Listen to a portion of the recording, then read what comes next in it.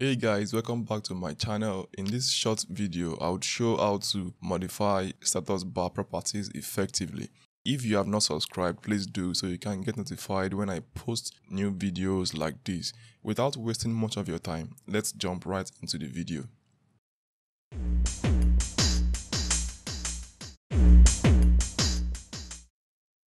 Status bar color and brightness can get confusing. Just keep in mind that the status bar color is simply that background strip, and the brightness is what defines what color the icons or text would be.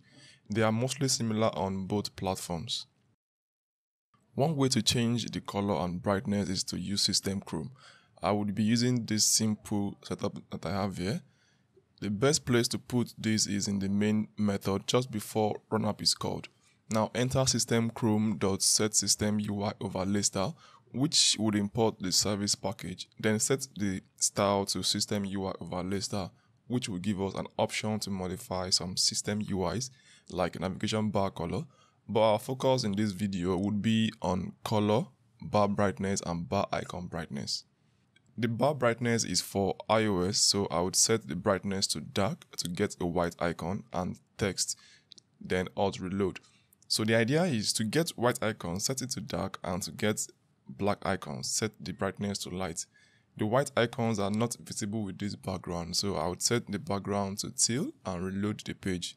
Now you'd see the effect properly. To set the brightness for Android, you set the value of status bar icon brightness.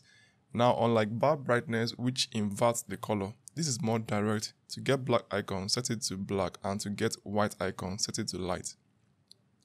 To have uniform brightness while using SystemUI_style, use inverse brightness, meaning if you are using dark for bar brightness, set light for status bar icon brightness, and vice versa. Then to set the status bar color, simply set the status bar color to your preferred color. I would use red. This only works on Android though. You can also change the status bar color and brightness by using AppBar. I would add AppBar to the scaffold widget and run the project. The AppBar color defaults to the primary swatch set in the theme data. To clear the effect of Systemchrome color change, I need to stop the project and run it again. Cool. Now that the AppBar is in place, you can set an app wide brightness. Go to the material widget and modify the theme data. Add AppBar theme and extend from default AppBar theme using theme.ofcontext.appbartheme.copywidth and override the brightness.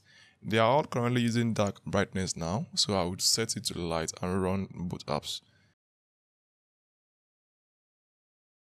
To set brightness for a specific page, simply override the brightness in the AppBar widget. I will set the brightness back to dark to get the white icons. Finally, if you are not using default AppBar in your project, you can use AnnotatedRegion to modify the status bar. I would show that using the new widget I have here. To use this, simply wrap your scaffold widget with AnnotatedRegion, then pass system UI overlay to the value property, similar to the style used in the Systemchrome. I would simply copy and reuse that.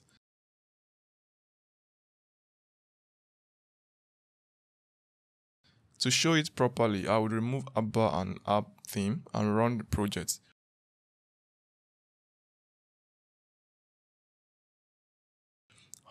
So I guess we need to use just system overlay style only. Now I will fix that.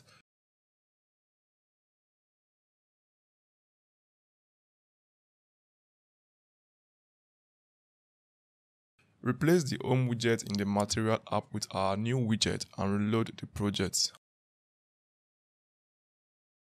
Also, I would change the background color to teal to see the effect properly.